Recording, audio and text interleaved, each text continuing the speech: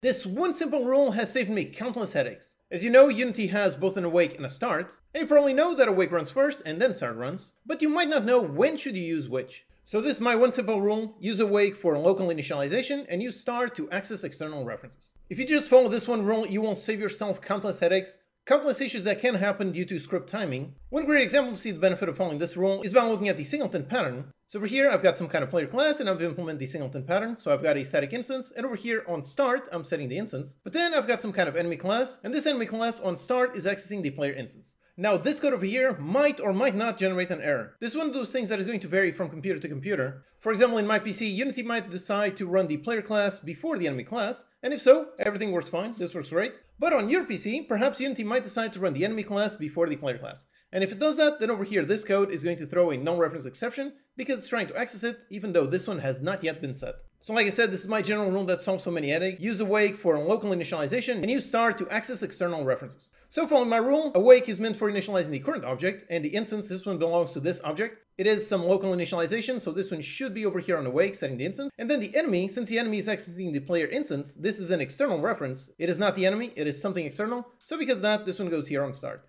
And now with this simple rule, this code will always work, it will never throw an error. Regardless if your Unity decides to run enemy before player, despite that, it won't matter because the awake will always run before start, so over here this code will never throw an error.